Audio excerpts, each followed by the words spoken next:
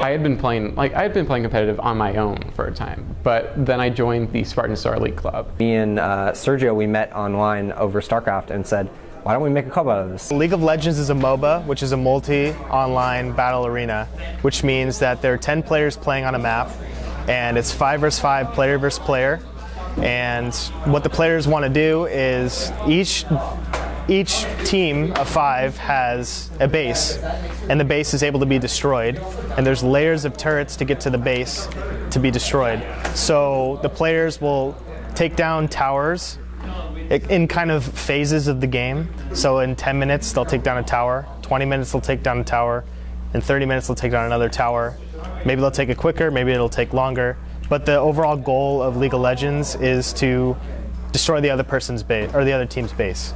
So the way you do that is you have your team of 5, and each member of your team has a champion that they play that either deals damage, heals your team, they tank damage for your team, which means that they take the damage, they absorb all the damage. So you have your combined effort of your teammates to take down the turrets in each of the lanes, and then you take down the inhibitors, which is like a inner seal of the base, and then you end up taking the base. So in previous years, we've gotten second place in of all of North America in just League of Legends, which was really great.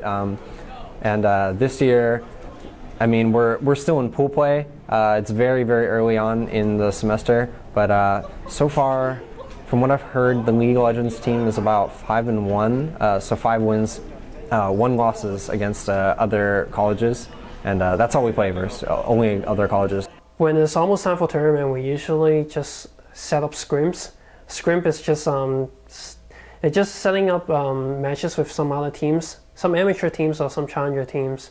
We just try to develop some new strategy. The biggest part is the stage, because you are playing in front of like a couple hundred people, and when you are in that situation, you just feel the pressure on you.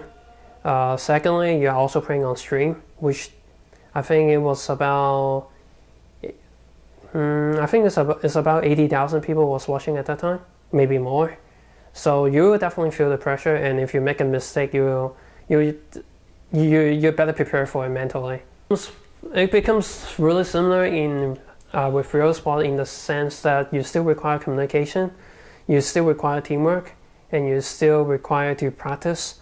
However, it's different because there's no more physical limitations. In MOBAs, you also do, you have the guy in mid who is, he's the person who later on in the game is going to be, the team star. He's going to be the one making plays. And I'm sure in other sports there's that to consider as well. There's a lot of chess-like aspects. There's a lot of strategy, like moving people in the right positions to take the objectives you need to get better items to keep pushing.